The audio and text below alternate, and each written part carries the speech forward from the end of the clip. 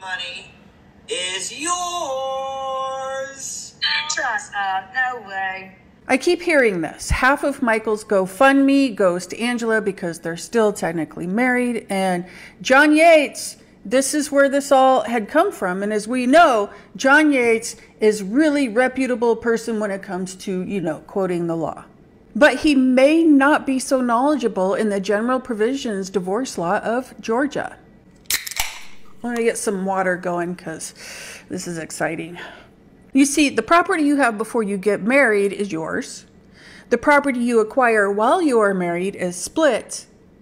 And gifts that are given to you, well, those are just yours. I mean, we have the case law. It's been tried and it's true. Individuals receiving gifts during the marriage belong to those individuals. It is not community property. And if you have questions about what you get in the divorce, well, look up what state you're divorcing in, because that makes a difference.